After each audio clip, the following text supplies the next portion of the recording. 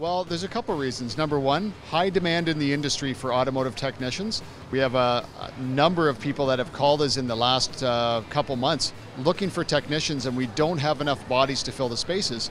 So it's a career that needs people, and we have excellent instructors. We have an excellent staff, and they do their very best to instruct all of our students in all areas of the automotive trade. One of the things that the college offers is just an excellent completion rate and excellent final scores when it comes to the government board exams. We do our very best, and I'm sure other colleges do as well, but we pride ourselves in working very hard to give our students an excellent career, an excellent start to their career as well, and also just high success rates on the CFQ.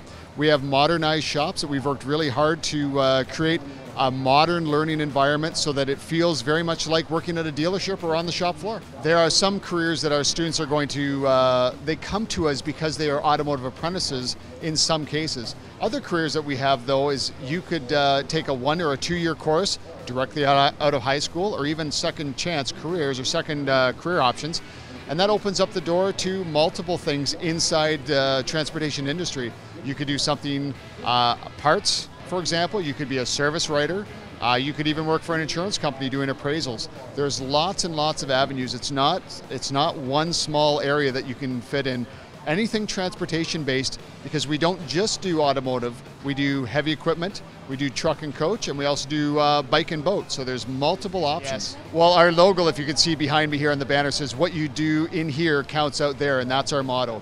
We don't have courses put together just to bring students in and give them nothing in return. Our courses are designed around real world situations so that when they leave our college, they're well prepped, and we get excellent feedback from our employers that deal with us in what we call a PAC committee, a program advisory committee.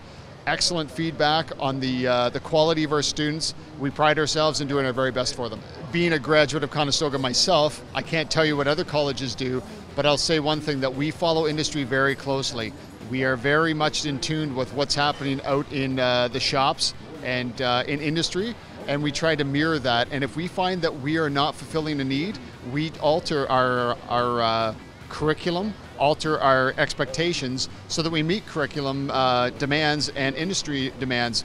That way I think that we get a better student, the student has a better experience. And what's the main goal of education? If you can't use it directly out of school, it doesn't make a lot of sense. So we try to make sure that our students are well prepared. When they leave our doors, they can go right into a place and work. And I think that's our motto. I think you're going to get that with all programs, absolutely. You're going to get students that come in and go, this isn't what I envisioned it to be. Some people, it's general interest, and they think about it for a while, and they're like, this would be okay as just something I did on the side as a hobby, but not as a career. But more and more I have students come in and go, wow, there's way more involved than what I thought. This is a really interesting career, lots of high-tech information, and they're actually surprised by what technicians have to know.